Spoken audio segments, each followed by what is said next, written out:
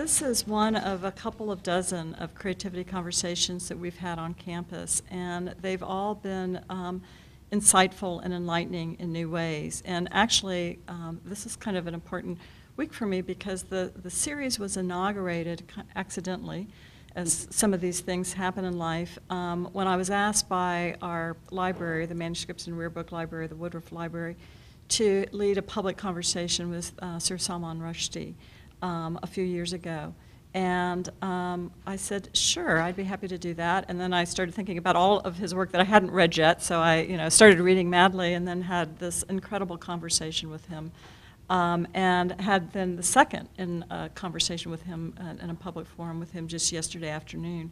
But in between those, which were quite extraordinary, were other scholars, scientists, many artists, composers, people such as Philip Glass or our own Natasha Trethewey, and just a wide range of people. And one of the ideas is not only to highlight and to probe, really, avenues of creativity and thoughts about creativity, but the concept behind it is that there is a creative spark in each one of us, and that can somehow be ignited sometimes by what people may say or how they may think about things. And so this seemed like a particularly wonderful opportunity. Martha and I have had many, many casual conversations. I think some of them have been creative, and certainly about creative works. And when you first came here to Emory, there was a quotation from one of your colleagues that said, "No legal scholar has done more to make us view old questions in a new light." And I think that when I was thinking about creativity in the law, and for those of you who are lawyers, not everybody automatically who's outside the law sees the legal field as being a creative field. But when I thought about that quotation about how you reframe questions, and the reframing process in itself seems like a creative act. And I'm wondering how you yourself, Martha, see your own work as creative. Well, I think the reframing arises because I'm always looking for the underlying assumptions and not satisfied to kind of accept the status quo. And I suppose that that's creative because it takes some imagination, first of all, and it also occasionally introduces new ways of thinking and approaching things. So I like that. It's the fun part of what I do. Is making myself and then subsequently other people think about things a little bit differently. Right. And so how did you learn to do that? I mean, most of us are prepared and willing just to take on the answers to questions that we receive, to Right. assume the assumptions. That's a very difficult question to answer, and I think you're you're asking me to articulate a process that's really more intuitive than not. It's just the way I always remember myself calling into question received wisdom, and it didn't always make me very popular with my parents, for example, or teachers or others, but it served me well in my life. Are there times when there are assumptions that you're just not willing to question yourself, that you find your own intrinsic resistance to it and think, well, I can't go there, or that's somebody else's issue, or it feels like it's undermining sacred territory in some form or fashion? Yes, sacred territory. I'm trying to think of what that might be. I don't think that there are areas, at least not that I'm aware of, that I'm afraid to question. I mean, there are areas that when I question them, I am afraid, but not afraid to question. Right. Yes. So what happens when you do that and you're afraid? Do you persist in that, or do you ever find that an obstacle to pursuing that? I find it difficult to stop once I've started in a thinking process to actually stop. I really would have to work at that and probably be unsuccessful. So you mentioned that this creative process for you is about, a lot of it is about questioning the assumptions, and a lot of it is intuitive.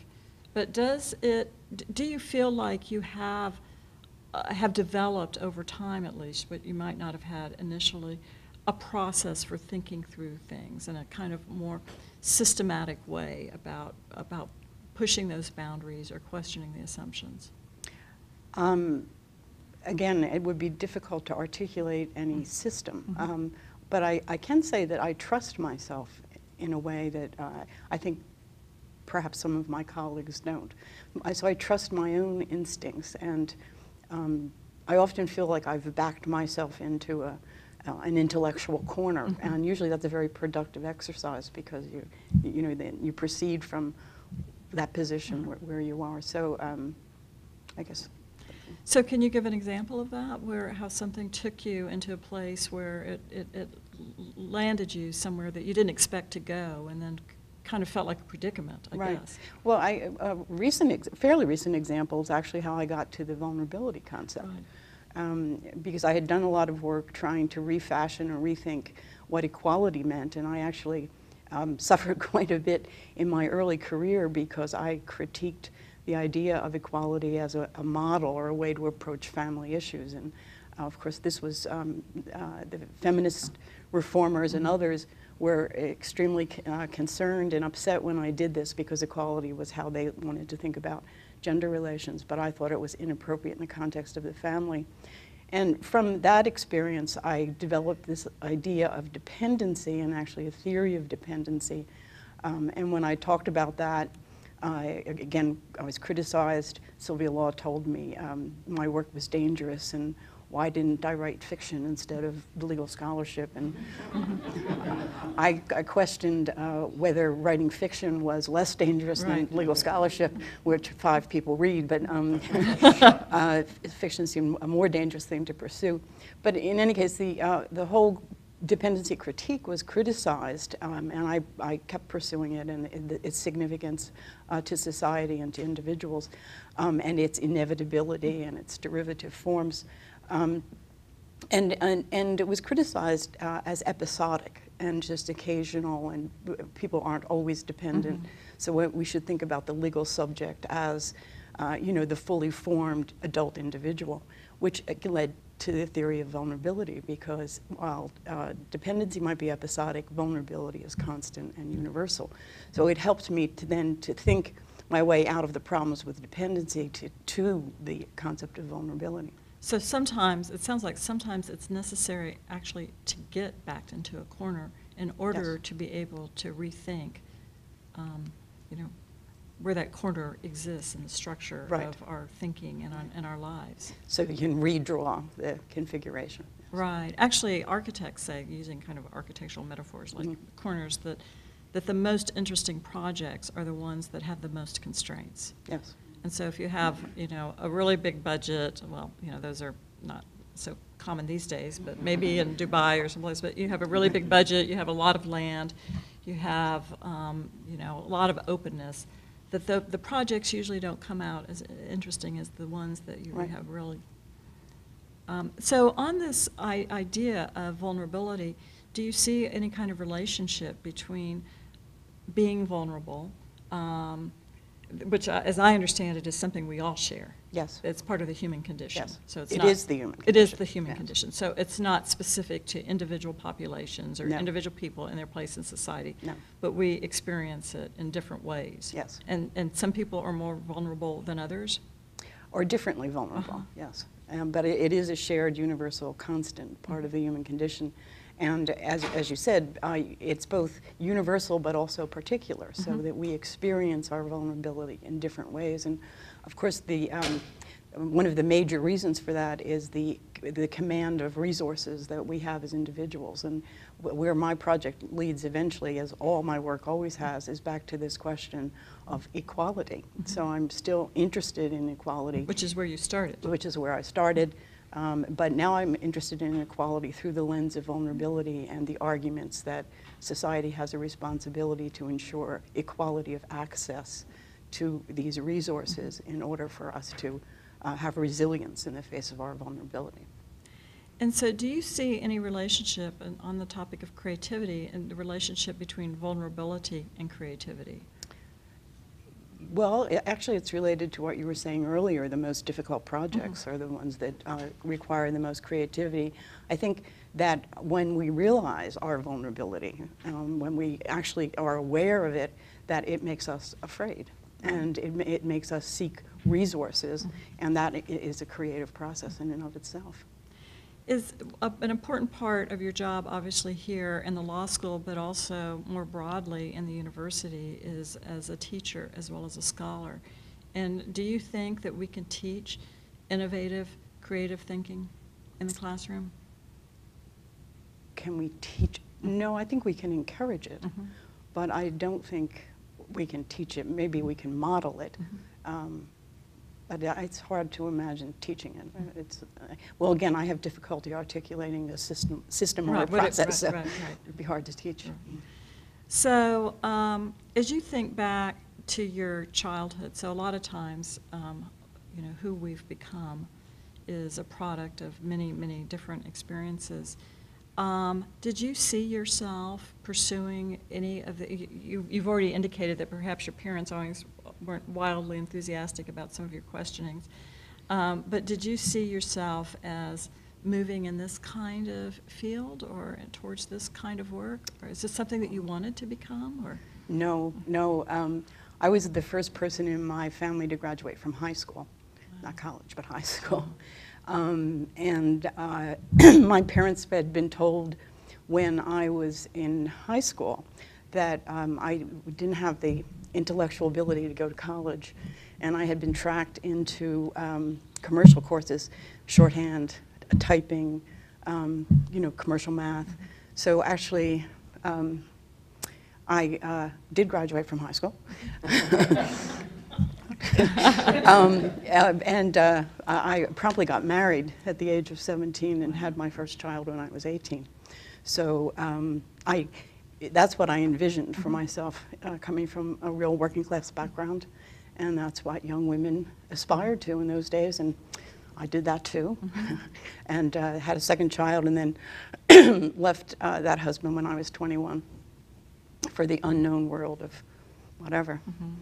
So you started questioning some of the assumptions at that point? Is well before then. But very specifically, yes. Yeah. A lot of times people who have had an interesting or innovative career kind of trace it back to, usually it's a series of moments, but sometimes there's one particular moment where you kind of took a left turn when you were expected to take a right turn.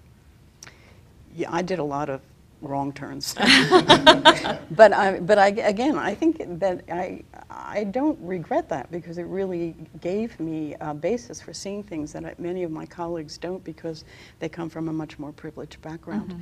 So I think, in a way, creativity, or at least my version of it, could be linked to aspects of disadvantage. I mean, that I think there's that old saying, what doesn't kill you makes you stronger. Maybe it also makes you more creative. And so when you started your academic career in college, then when did you begin to see yourself moving more in a direction that might be called a scholarly direction or a legal direction? Was it once you were in college, or? Yes, I was really happy to get to college, and I was at Temple Opportunities Program Admit, which was a program for disadvantaged city kids who didn't have the prerequisites for college. And I started off at night school, and then met my second husband while I was in college. And I was just, you know, the whole world of intellect. I used to have a dictionary, and I would write down what I thought how the spelling of words was that I didn't understand. I would go home and look them up and that sort of thing. So it was a whole process of learning on many, many different levels.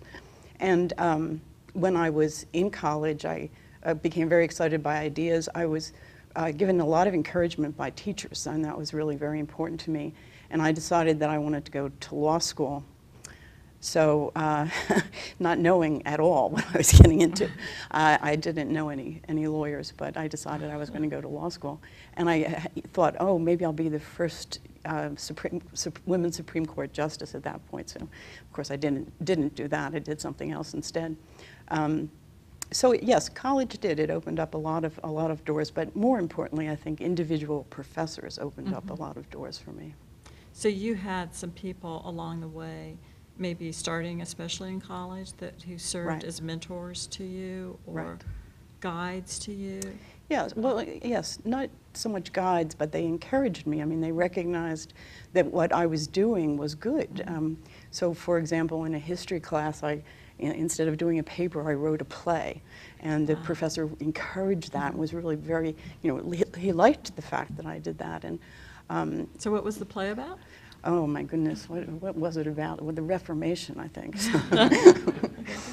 A lot of good material there. Yeah, right. But, and the papers that I wrote, I mean, I would do these papers and they would give me like A+s and they would be excited about the ideas. And so it really just fed something deep inside of me that I hadn't even really known was there before. So in terms of thinking, okay, well, I'd like to go to law school, but you don't know any lawyers, what was it about the field of law that drew your attention, your energy, your imagination? Well, remember, I'm a child of the 60s, so right. I really thought I could use law to change the world. And that's what I wanted to do, because there was a lot I was dissatisfied with, so now I've given up on that. Well, you've certainly influenced things in the world. Yes. You've had an influence. And if you hadn't gone to law school, what paths do you think you might have pursued? What other paths might you have pursued? I think about that a lot. When I started law school, I had my 2 children from my first marriage, and my twins were 5 months old. And I So think, how old were the 2 older ones? they were 8 and 10. Yeah. So Your it's hands full. a full house, Yes. yes. And I often think that if I didn't have the children, right, and that I probably would have chosen to be a starving artist, but you really can't ask your children to do that. So, Well, speaking of that, I know you have interest in creative fields outside law. I've seen you at concerts at the Short Center. You and I frequently talk about books, just kind of on the sidewalk in passing. Right. Always have a kind of roving bookmobile conversation. And I know you're also interested in visual art. You do artwork yourself, is that right? yes, I do, yeah. In fact, I just had a glass-making class this past Saturday. I made a piece of glass. That was exciting. What other kind of artwork do you do? I'm mostly an oil painter, although I've done some etchings and some printing and some other sorts of things like that, but mostly it's oil painting. And I'm sure you have plenty to do in your work here. Why do you do this? What is it that you get from that, or what is it that you give to it? How is that different from the day job, so to speak? Well, it's both different and the same in some ways, and I'll come back to the similarities. But when I'm working on a piece of art, it takes my entire attention. It is so absorbing that there is nothing but that creation. And one of the reasons that I like oil so much is its physicality. Right. It's so, when you work with the paint, it just comes alive, and it's totally absorbing, and it's such a creative thing to do. It just makes you feel very much alive. And I love that. In fact, when I'm really into painting, I dream about the colors and I dream about the texture, and it just alters the entire way that you view the world. Speaking of framing, it becomes framed through the medium itself, through the art. And have you studied art? Have you studied visual art? Or you just took a class. I took my first art class when I was 50. It was my birthday present to myself. And I had doodled and done, things before then, but I was at Columbia at the time, and I took it at Woodstock, at the Woodstock Art School. And the teachers again said, "Oh, you're really talented." And of course, I wasn't afraid to experiment because I was successful in my professional life, so I could afford to take a lot of risks in my artistic life too. And I did. And I became a member of the Woodstock Artists Association, and in fact in Woodstock I'm known as a local artist and not as a law professor, so I have a dual identity. And that's meant a lot to me, and it's actually meant a lot to have that. And you said there are some ways in which it's the same as the study of law. Yes, someone once said to me who was familiar with my artwork and my scholarship that I did in my scholarship what I do in my paintings, because I'm very interested in taking things that people don't necessarily think belong together and putting them into the painting. It's oil painting, but The Is it abstract? expressionistic. Okay, okay. Although I've started to do some abstract work lately, but it's different things on different planes, and so it's like a montage or a collage of different things. So I might have, you know, a vase of tulips next to a young woman on a rocking chair, with behind, you know. So it's just like juxtaposition. Yes, yes, and different. So it's kind of interesting to me. It's an interesting problem, intellectual problem, how you make things that don't belong together work together. Mm-hmm. There's a kind of surreal aspect to that. Yes, and this person said they saw the same thing in my scholarship. Well, I wouldn't call it surreal. Yeah, what do you think that means, that your scholarship is surreal? That's interesting. I interpreted it to mean that it was eclectic, and it was pulling from, and again, back to the questioning assumptions, pulling from lots of different areas, putting things together that other people wouldn't necessarily think belonged together in a new and interesting way. Right, Yeah. which is a part of the creative process. So after you have worked on your artwork, do you find that shifts or changes the way that you think about the world or about the scholarship itself? I mean, do you see an influence? Is there kind of, you talked a bit how the art is similar to the law work because it has that Yeah. bringing of things together, but does it change your perspective at all when you go back to? Only to the extent that I see, you know, I'm seeing things in a sharper way. Right. But I don't know that, I would think that it runs the other way, actually, so that the feminist and some of the intellectual energy that I bring to my scholarship influences the artwork. I think that that's the way it would run. Speaking of feminism, and we've already talked a bit about this, but over our lifetimes, the role, the place, the position of women in our society has changed in some pretty dramatic ways. Certainly in law schools, Yes. for instance.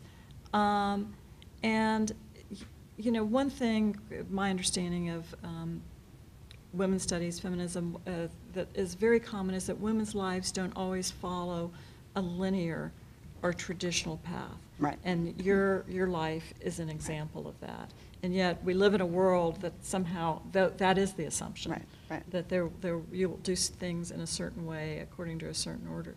How else has feminism and in addition to the arguments that you've had with feminists at some point, how else do you think feminism has informed the direction and currents of your life? Well, again, it's looking at things that other people didn't necessarily notice.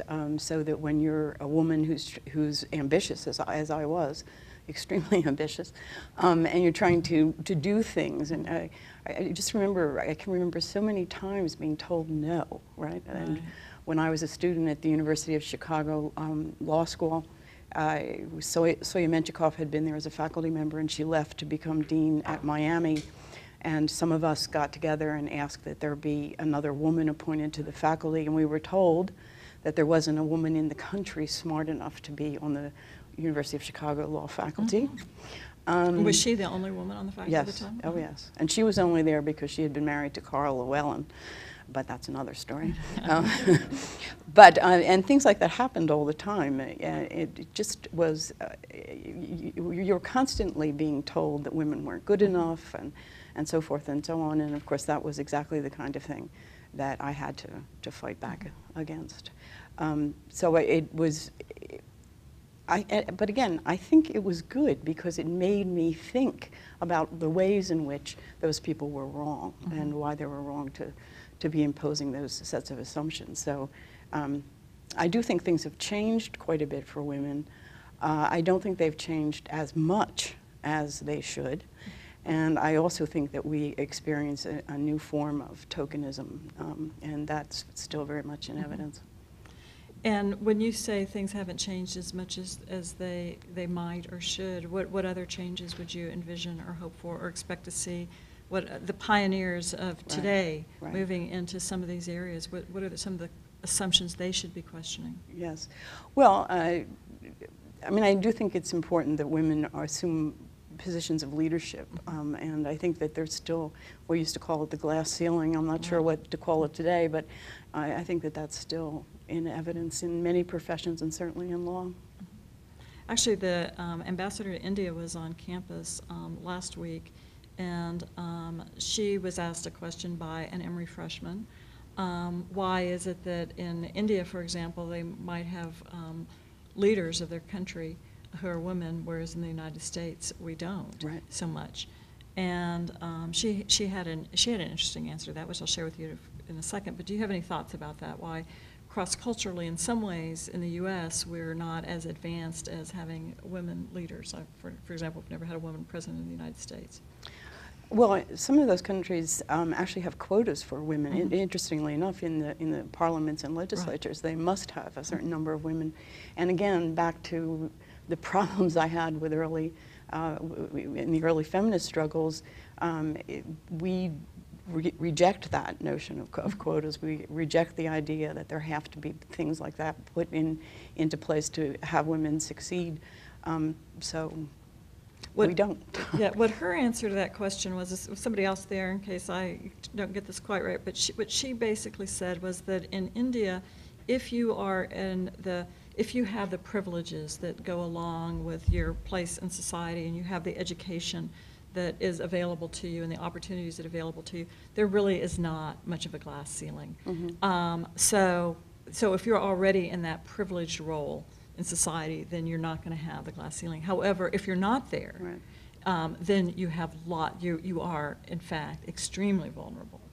And so I think she was saying that perhaps in our society there's a little bit more evenness, perhaps, but there's not as much opportunity at the upper levels for those reasons. That was her theory on that.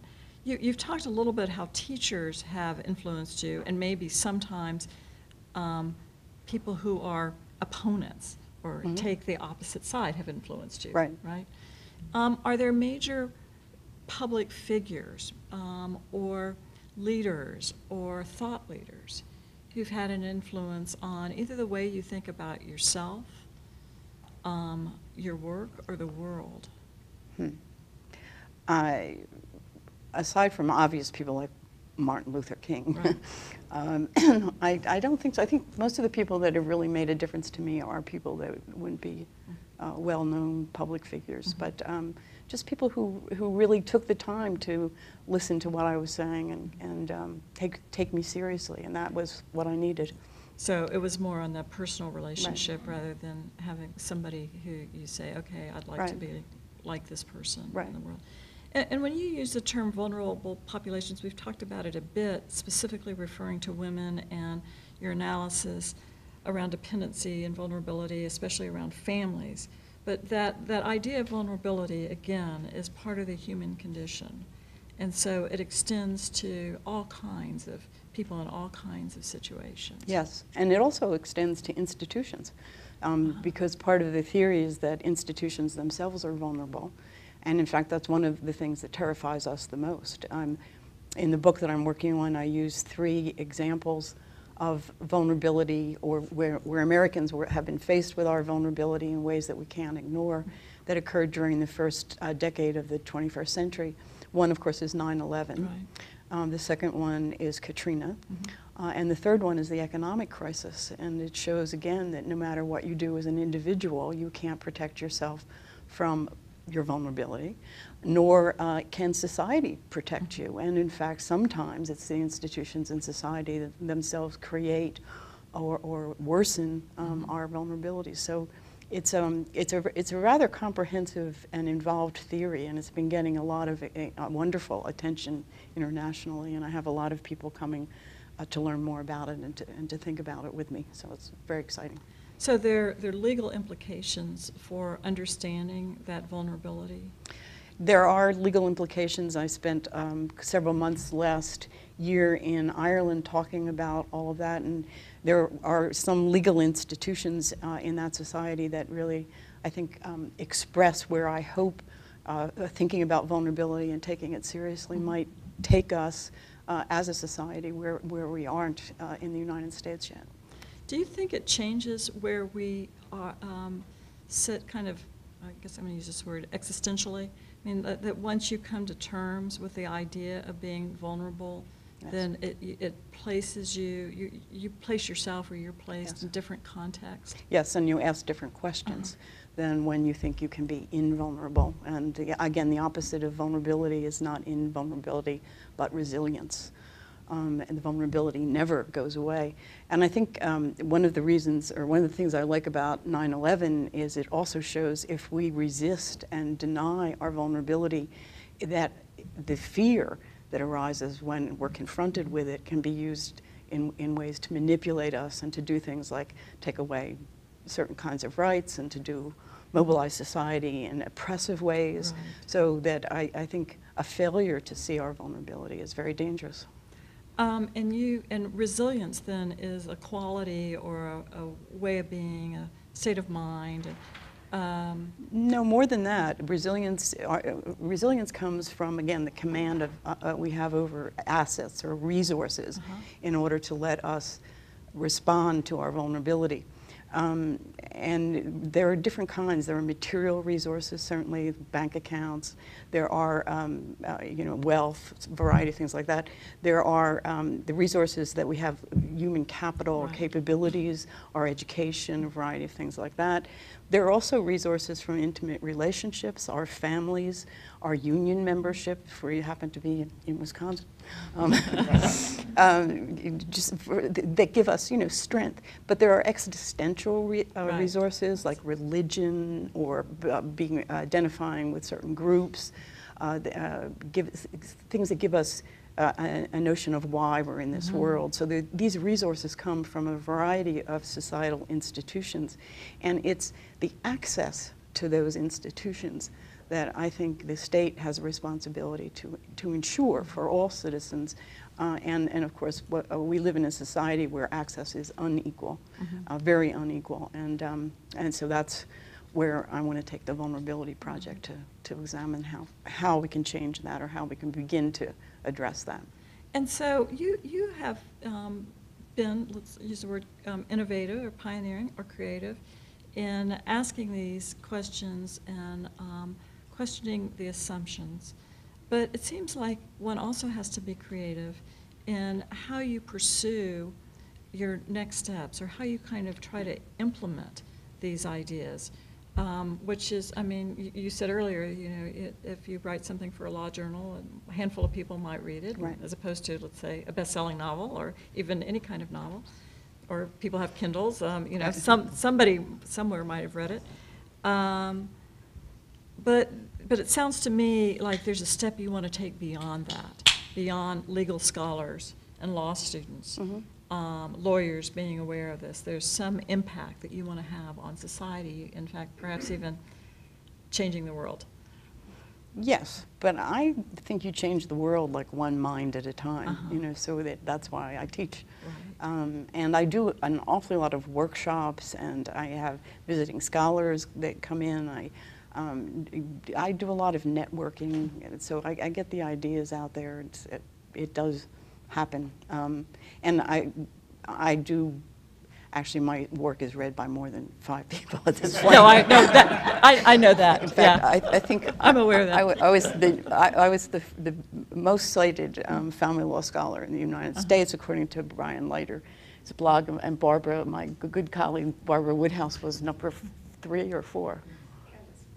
Oh, anyway, but there we are. So together, very, very powerful. Yeah, I wasn't meaning to imply that not many people read it, but that a certain group of people might read it, right? And although I know your scholarship goes way beyond that, and so the idea then that you're suggesting is that the way society might change, the way institutions might change, the way they do change, is by people rethinking. Yes. These very ideas. Yes, and I think that's right. You have to change the vocabulary, and you have to change the concepts that people are using, and that's what good scholarship does. I mean, it really makes you rethink things that you've taken for granted. That's why they call it groundbreaking. Groundbreaking, so you change the terrain, the actual terrain.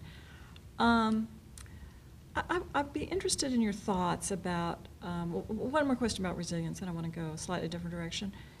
is resilience, the kind of resilience that you're talking about, is that something that we can teach ourselves, something that we can learn? How would I learn, for example, to be a more resilient person in order to inform the work of the university, Mm-hmm. or to inform anything that I do?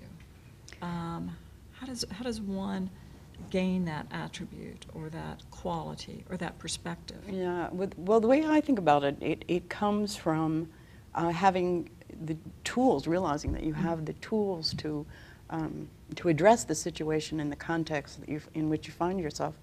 So I don't know that you can teach resilience any more than you can teach creativity.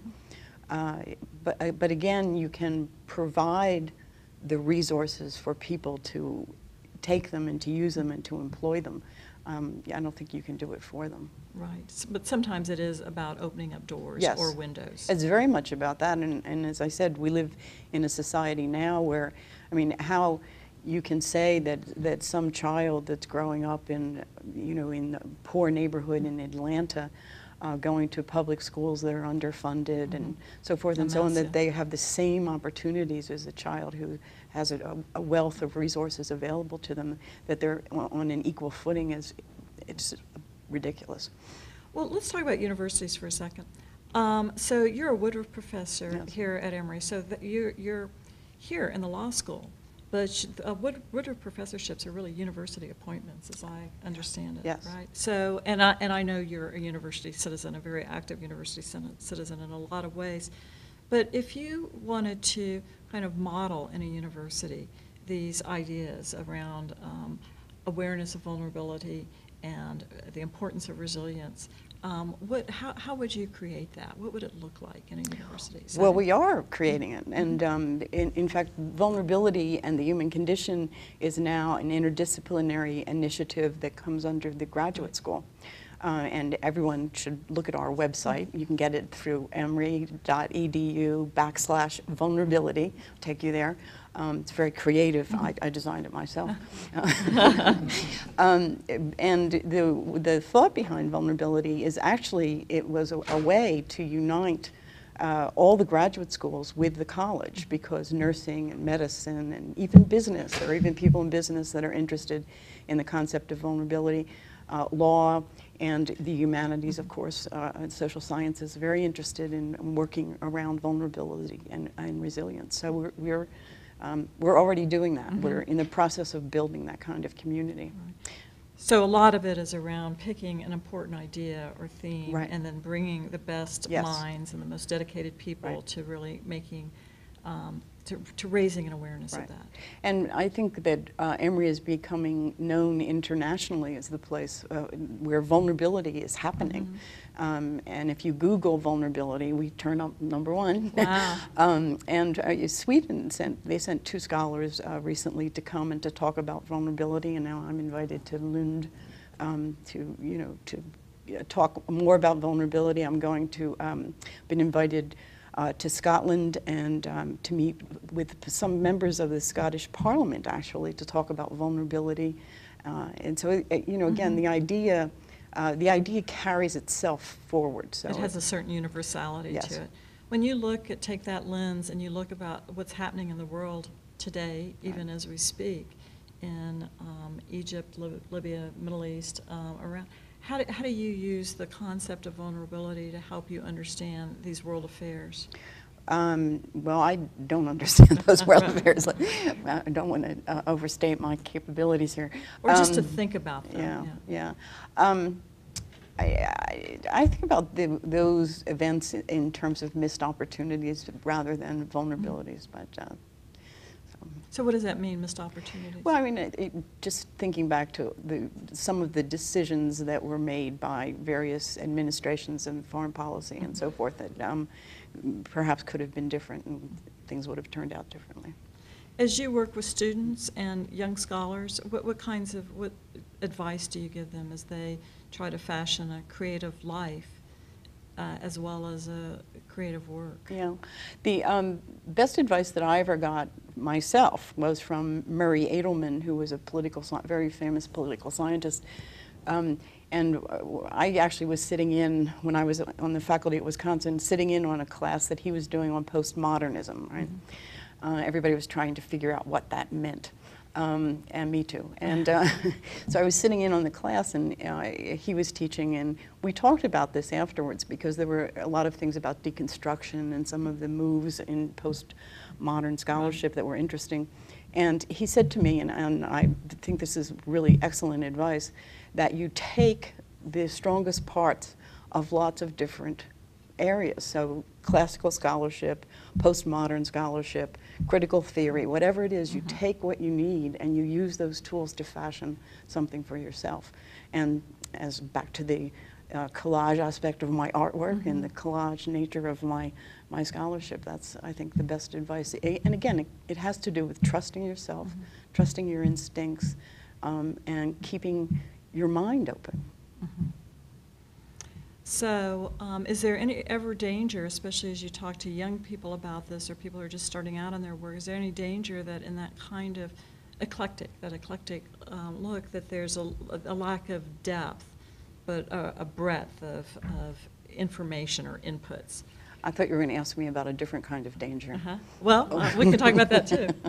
Because there are dangers, yeah. Well, no, I mean, you want to do things well. Right. If you're really doing interdisciplinary work, then you want to understand the disciplines that you're using. So I'm not saying do it in a shallow way, but, but again. But what are some of the other dangers? Well, the dangers are that you're misunderstood and worse. I mean, when I was, I wrote what I called a post-egalitarian analysis of families, and almost didn't get tenure at the University of Wisconsin as a result because people were so shocked. Of course, now, many years later, not everybody, but most people have come around to my way of thinking. But at the time, there was a real danger in that. And I used to, when I would go and talk about my ideas, I would have what I called the truth squad, which were the people who had been working so actively to reform the family law to make it equal, gender equality, the norm. And they would come and they'd pull their chairs up and kind of confront me in these public meetings. So that there's always that danger. And so I think there are consequences when you're thinking differently. But that's exciting too. So you don't find that intimidating, you just find that as an opportunity to just try harder. Right. Or do you have this experience where you've tried something a certain way, 5, 10, 15, 100 times and it's not working? So you step back and you circle back around to it a different way? And maybe you did around equality, maybe that's a good example. I've never tried something 5, 10, 15, 20 times unsuccessfully and not change my position. I think that would be one good thing you could say about me. I was actually, speaking of Barbara Woodhouse, Barbara, we had an interesting exchange, and Barbara may not even remember this, 10, 15 years ago, something like that. And we were both doing a conversation, a presentation, and I was taking a stand in favor of family privacy, and she was concerned with the abuse of children. And I was concerned with the lack of privacy leading to the oppression of women. So we were here, and actually I was very upset because Was that here? No, this was Washington, D.C. or something. Because I thought she had accused me of being in favor of child abuse in front of a room full of like 200 people.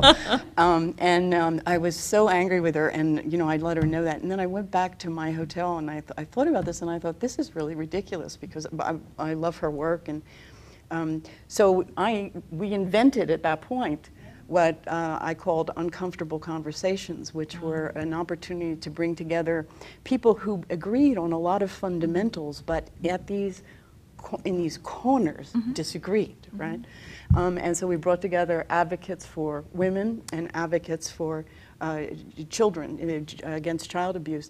And we put them in a room, and we talked to each other, and we talked across our differences and things like that. It was very, again, very creative, very productive way to do things. So, right. So, Well, two things from that example strike me. First of all, that when you first said you don't do something 5 or 10 or 20 times the same way without kind of shifting your strategy, that's a kind of, that is a kind of resilience. That's not necessarily the sort of structural kinds of resilience, but it's a kind of personal resilience that, you know, kind of, okay, well, these are what my values are, this is what I'm trying to accomplish, but this isn't working.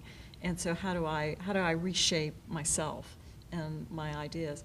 The other thing is that it sounds like that creativity sometimes comes out of, we talked about corners, but also sometimes comes out of conflict. Absolutely, yes.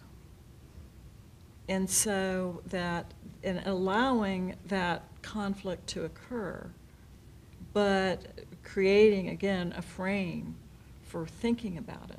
So not saying, well, you know, I'm only going to deal with those people that I'm not in conflict with, or I'm going to avoid, or I'm going to continue this argument that doesn't really make any sense, but reshaping the conflict itself, or giving an opportunity for it to rise. Taking advantage of conflict. I mean, I think when I first started to write about vulnerability, it occurred to me that when you get this realization, I mean, it's when things are in conflict or in transition or kind of falling apart, that's the opportunity for change then.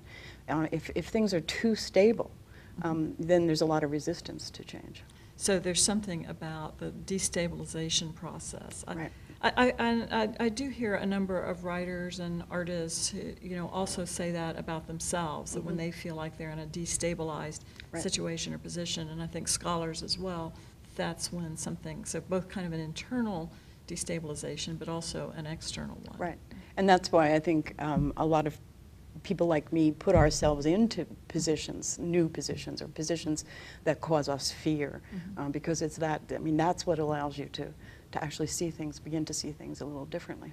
But universities and schools of law tend to be very traditional places. I mean, and frequently very conservative places. Yes. So is there some kind of paradox there that in one of the more conservative bastions of society is this fermenting of creativity or conflict or questioning? Yes, I wonder about that myself.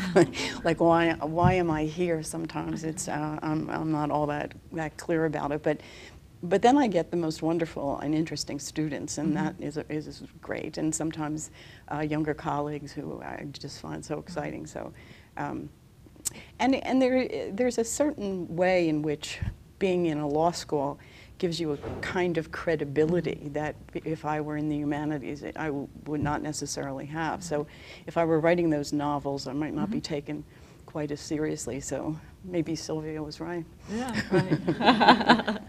Yeah, one of your early mentors. Well, so that leads me to close with this last question, although I'm sure we might have time for a little bit of Q&A with other members here. And so we've talked about fiction and novels a bit here and there, and we never have a conversation, Martha, without talking about what you've been reading.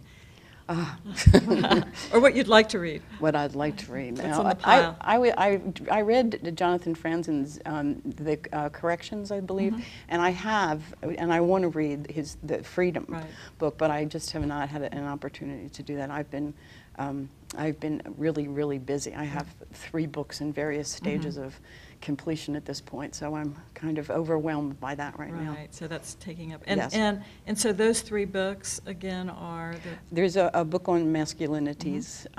There is the Vulnerability book, which is going to come out with Princeton Press, and then I'm working on a book on incarceration and human rights.